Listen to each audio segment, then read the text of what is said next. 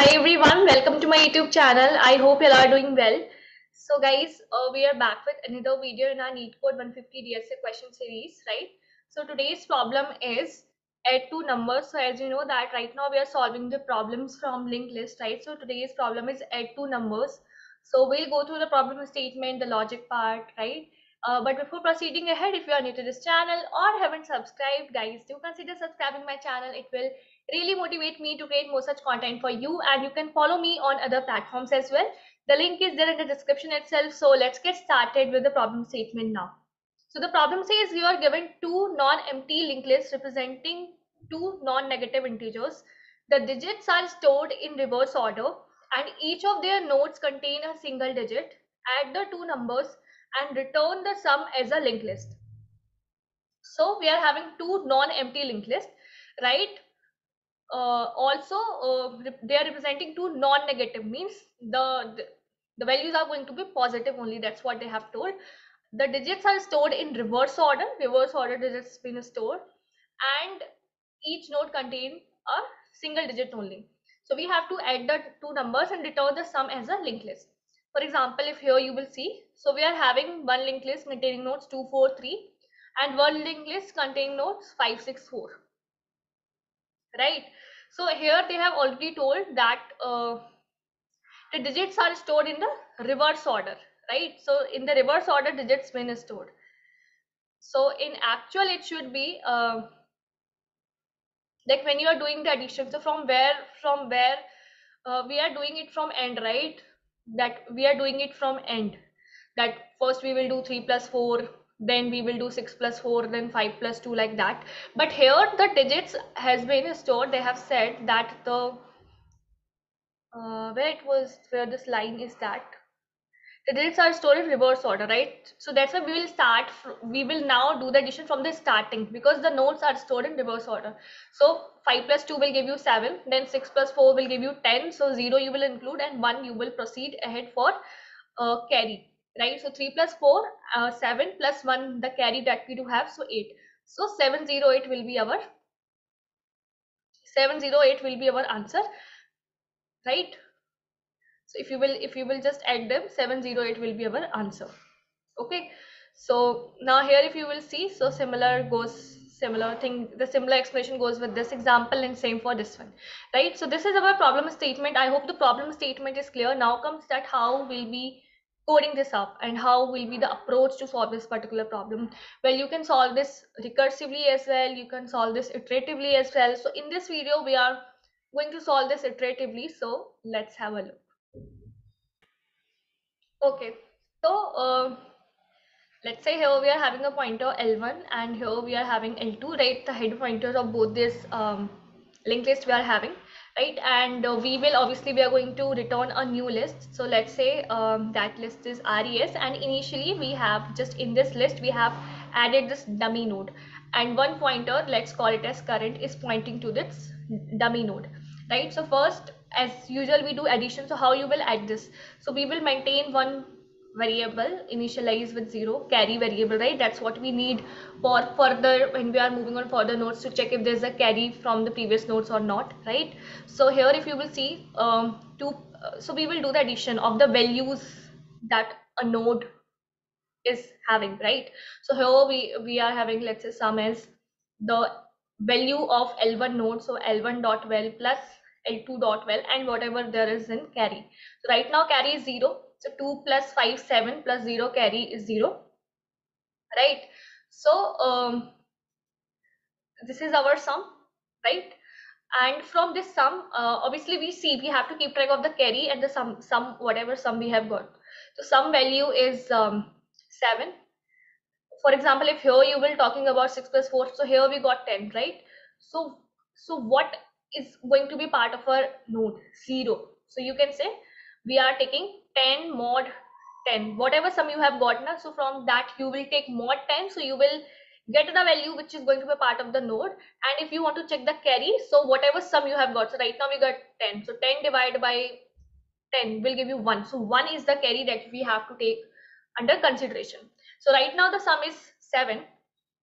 So 7 mod 10, you will get 7 only, right? So what we will say, okay, This is the value. Let's store this sum mod 10 as a node, let's call let's call it as a new node.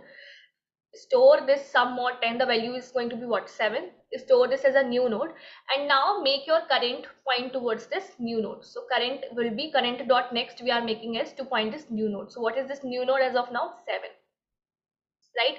And update the value of current as current ka next. So current is pointing to this node now, right? And carry also, as we are maintaining, so 7 divided by 10, you will get 0 only. So carry, because from here there is no carry. So now we will update the value of L1 and L2, right? So L1 will be moving ahead and L2 will be moving ahead, right? Okay, so again we will check. So 6 plus 4, we got 10. So our now new node is going to be created at 10 mod 10, that is 0, right? Let me, and this is current, right? So now again we will update the current as to current ka next, can you be new node? Current dot next, can you point to the new node, which is nothing but 10 mod 10, which is 0, and update the current as current ka next, right? And carry also will be updated. So what is the sum we have got? We have got 10. 10 divided by 10, we will get 1, right? Next again we will update the L1 and L2.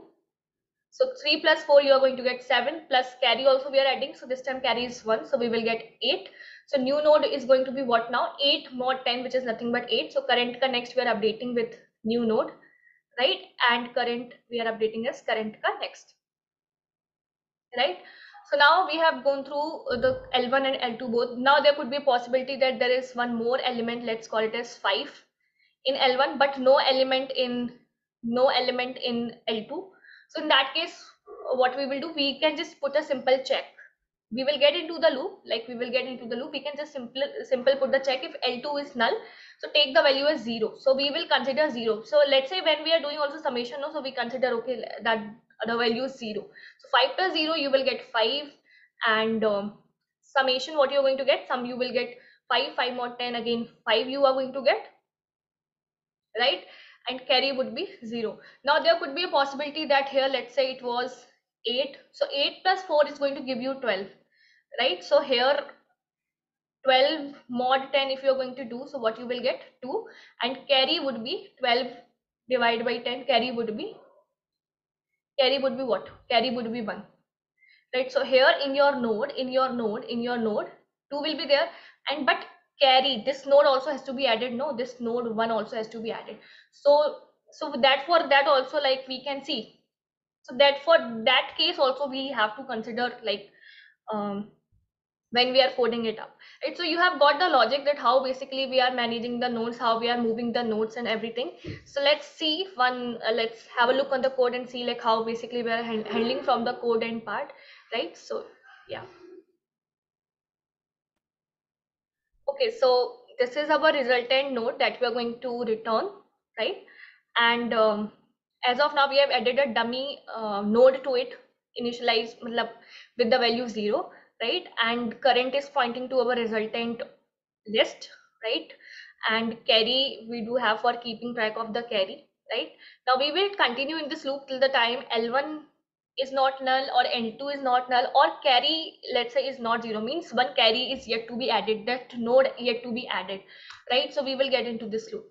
So now here what we are doing, so could be a possibility that L1 is 0, L1 has been completely consumed. So in that case, what value we are going to consider in the summation for L1? 0.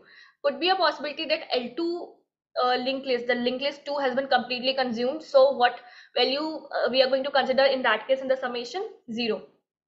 And if that is not the case, then obviously we are taking L2 dot val. Similarly here, if L1 is not null, then obviously this L1 dot val is going to be taken under consideration, right?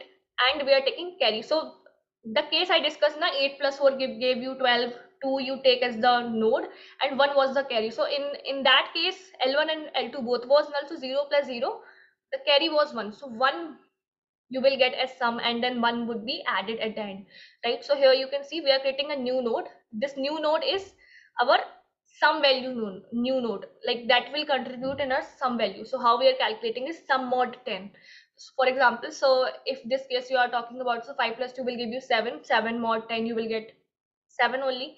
Similarly, 6 plus 4, 10. So in the node, what you have to include? 0 only, no? 1 would be carry. So that's why we are doing modulus operation. So 10 mod 10 will give you 1. So new node will be what? Sorry, 10 mod 10 will give you 0. So new node will be what? 0. Right? And carry also we have to update. So carry will be updated as sum divided by 10. Sum divided by 10, right? So now what we are saying is that current as of now, that was pointing to the resultant node, that is the node 0, right?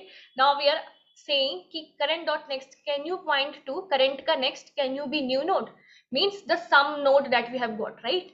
And then update the value of current as current ka next, right? And here see, we have to move ahead also na, in the linked list we have to move ahead, each node we have to consider one by one. So here we are moving ahead and putting this check also. So could be a possibility that L1 is still left but L2 is null. So if for a null you will do next, let's say L1 is null and I'm saying L1 equal to L1 dot next, so I will get a null pointer exception, no? So that's what we are checking here. If L1 not equal to null, then you have to move to L1 dot next, then you have to move to the next of L1, otherwise you have to just simply take value null. Similarly here also we are putting this check, right? And at the end we are returning resultant dot next. Now why so? Because the initial node that we added was a dummy data and that we added by ourselves, right? So post that is our actual result, right? So yeah, this was the today's problem and the logic and the code for the same. I hope you were able to understand, right? So see, linked list problem are not that difficult once you got that thing now, how you have to move the nodes and all those things. So you will be able to solve linked list problem, and there are pretty much sort of few problems which are repeatedly asked in the interviews. So this is one of them. So I hope that this video helped you. Thank you so much for watching, everyone. Bye bye.